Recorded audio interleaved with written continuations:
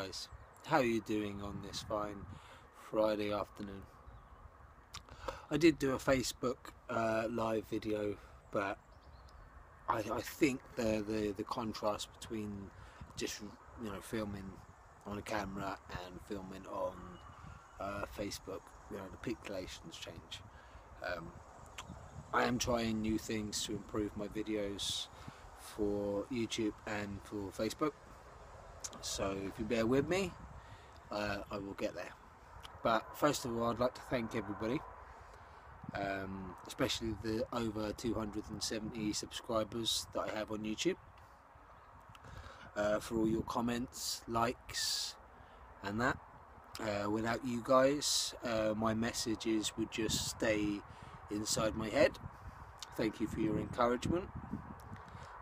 With the encouragement, subscribes, likes and comments that I've got, I've been able to make my channel a little bit better, so hopefully that makes the information and the presentation for you guys a bit better.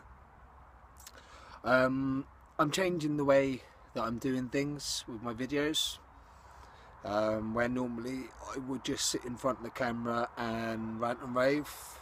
I'm still going to do that part, but I'm going to do it in sections, and I'm going to film separate sections, separate stories, so to speak, throughout the day, and in the evening compile them together and put them forward. I think it'd be a better way. It's a way I've been thinking for a while to do things, but obviously we're having an intro and an outro now. It makes things a little bit easier to do. So as usual guys, watch this space and we'll get to the first story of the day. Hello again guys. Right, the first thing I want to complain about today is the apparent distrust our government has with us. What I mean by us is the population that does not condone bombs, bullets, bloodshed, invasion of another country, the occupation of another country, that we are being in some way compared to, well, to the ones that they're so-called fighting. I thought in a democratic society we were allowed to criticise the actions of our government, because at the end of the day, what's happening, what they decide, has real no outcome towards us. What I mean by that is, take the current problem that we have at the moment, with the Russians giving the US the ultimatum of, if you do what the leaks have said. And the Russian guy was, the Russian Minister for Defence, I think he was, did say, most of the leaks that come out from America do turn out to be true.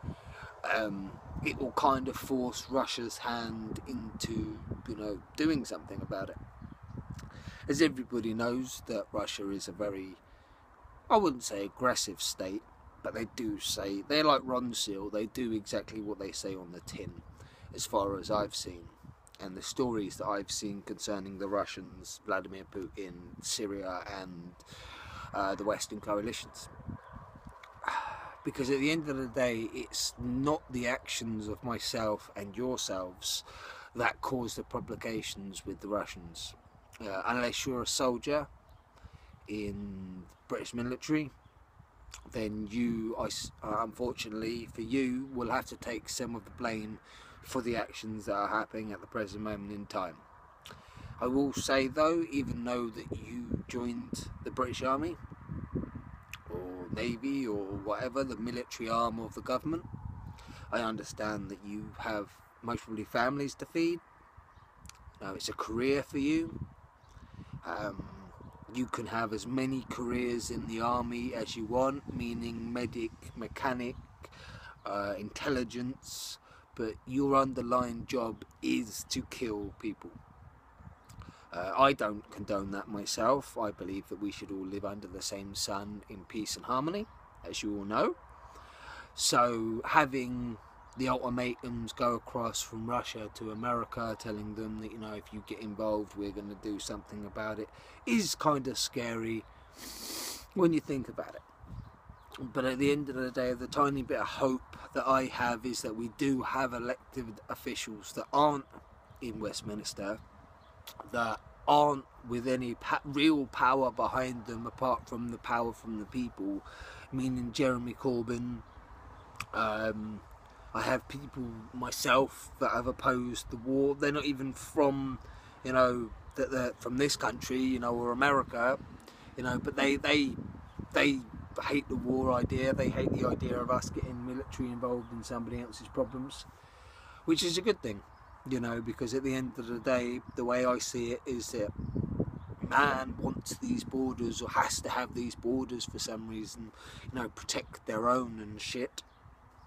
So wouldn't it be easy, if not logical, to protect your own soil instead of going over to a country that has attributes that you want, whether it be gold, whether it be oil, or maybe even if it was just the fact that you didn't want to pay for oil in American dollars and you decided to do it somewhere else. We know what happens if you do that. You know, we've seen Gaddafi, and we've seen why that happens. But it is not nice to have the idea of a pending nuclear war above our heads. For some people, and for me, you know, we have to watch what happens next. We can't just take the actions of what happened at the present moment in time. We do need to look at the other attributes towards it, because some of these stories aren't just as cut and dry as we think they are. You know, the Americans aren't innocent in this, and the Russians aren't innocent in this. They both play a major part in the problems that are happening at the present moment in time. As long as we keep faith that mankind, that peace, love and unity can win, it will win. The second that I falter in my faith towards peace and love, that's the moment that we've already lost. You have to remember that as much as we are a warlike species in our actions, in the destruction that we cause upon this planet, on the animals that we seem to kill off, you know, the bees, for fuck's sake, you know, let's not think about tigers and elephants and rhinos that are being wiped out in major numbers. Let's think bees, you know, the most simplest, mundane creature that you can think of, does so much for us and so much for our planet, yet we're killing them off. You know, we need to give peace and love a chance. We need to. You know, we've had this warlike demeanour for so long, and it's not got us anywhere, or it's got the few so far, and the many have just been left alone with this destruction and the fallout of what's happened. We need to embrace each other, not expel each other. We need to come to some kind of, you know, mutual understanding with the people on this earth. Otherwise we will end up in a nuclear war, and nobody wins that. Nobody has any good outcome for that. The ones with the bomb shelters and the nuclear shelters and that will only last for so long. And, you know, I unfortunately won't be one of the people inside a bunker. So, you know, it comes down to self-preservation. If these people are out to destroy our lives and the lives of our families, then when are we going to stand up and be counted? So as usual, guys, watch this space. I'll see what I can come up with next.